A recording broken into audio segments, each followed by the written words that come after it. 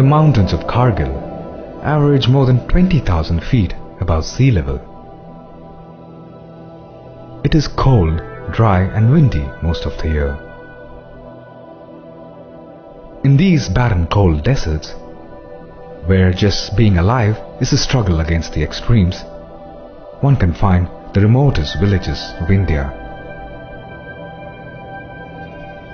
They are so cut off from the rest of the world that basic facilities, those daily comforts we take for granted, things like electricity, are yet to reach them. Today, electricity is required for everything and anything, from the household requirements to getting information, lighting up the whole space, security, comfort. We thought renewable is the only option for electrifying all the unconnected areas in the country. The only energy that can provide you power is solar. Planning and preparation for this project started months ahead. And this particular electrification work is going to be done in 20 villages, and we will transform around 4,000 lives in that area.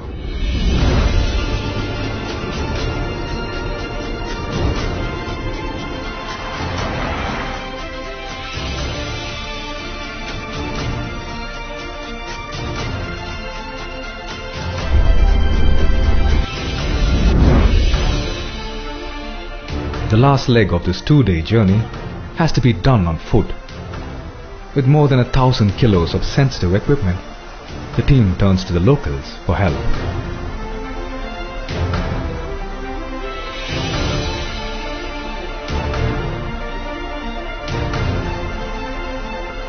The Ichu village is high up in the mountains. The only path is an ancient mule track.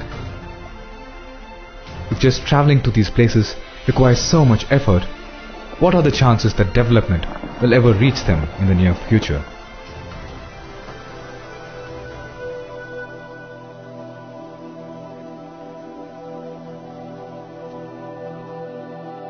अस्सलामुअलैकुम sir. और क्या हाल चाल है? सब खैरियत? सब बिल्कुल ठीक है सर। हम बेंगलोर से आया। बेंगलोर से आया। बहुत बहुत थैंक यू, मेहरबानी, शुक्रिया sir. The village is tiny with a handful of people. Life here is all about day-to-day survival. It becomes increasingly clear that having electricity will make a big difference to the lives of these people.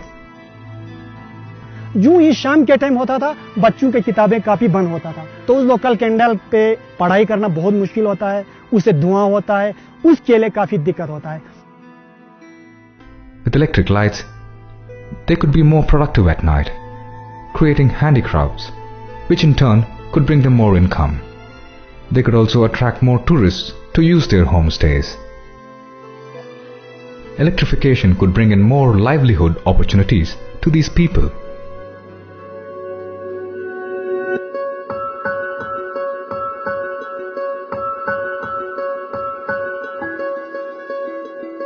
With just 2 days left to complete everything, this whole operation is going to be a race against time.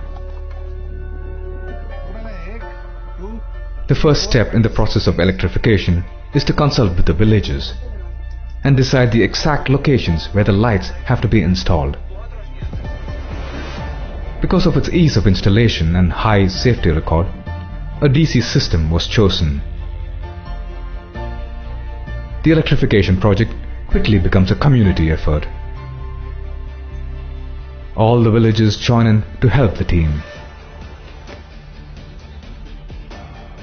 The buildings in Ichu are so ancient and fragile.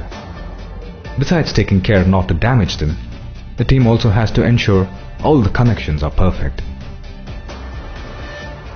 By the end of the day, the team finished wiring and installation of holders for the entire village.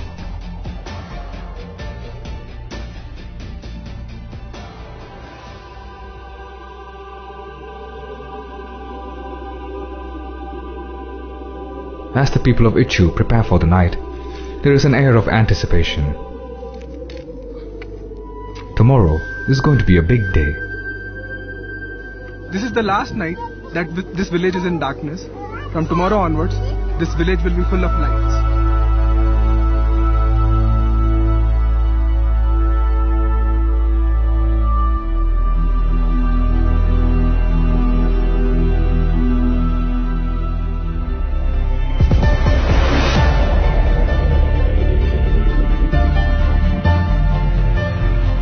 Because of the altitude of the Kargil mountains, temperatures can get very low.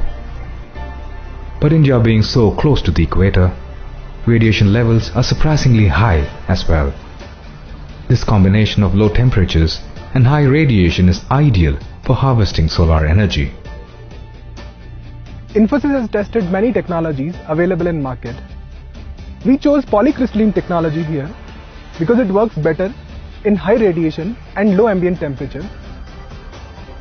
The main challenge while installing the solar panels is the mountainous terrain all around the village. In India, solar panels are normally installed facing the south. This maximizes direct exposure to the sun. But here, the terrain makes it difficult to predict the exact solar path. By consulting with the villagers and using their experience, the team calculates the optimal solar panel tilt angle to maximize efficiency of these panels. Operating a solar DC grid system requires very little technical knowledge. It is a viable power solution for the remote villages of India. आज इंतजार कर रहे हैं हमें कि अल्लाह के पास ऐसे late आएंगे कि आज तक देखे नहीं। तब शाम को हमें लाइट छोड़ेगा, उस लाइट का हम मजा लेने का अब हम इंतजार में हैं। सर बहुत काफी खुश है sir.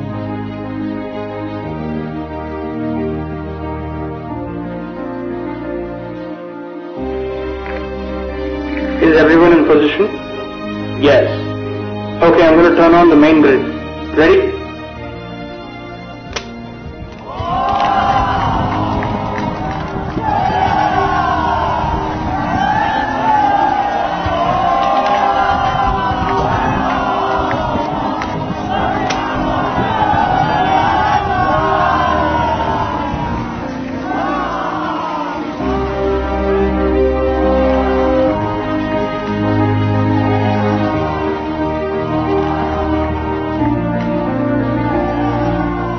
For the first time ever, electric bulbs light up the Ichu village. All the villagers gather to savor this precious moment. It is a quantum leap forward that could potentially shape their future.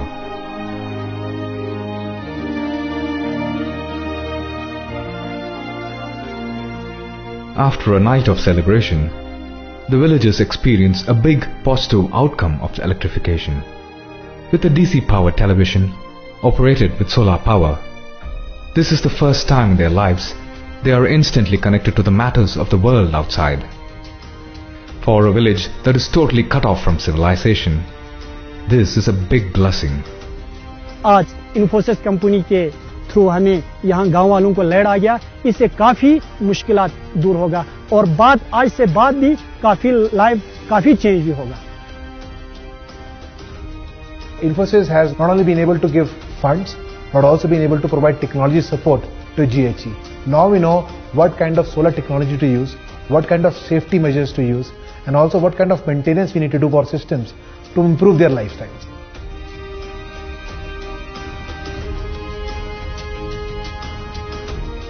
So far as rural electrification projects are concerned, they are close to our hearts, and we want to take it up as one of the challenging project in our CSR, which will have a major impact on the lives of the rural people. So we want to start this particular project in most of the locations where there is no electrification, and we want others to get motivated by our initiative.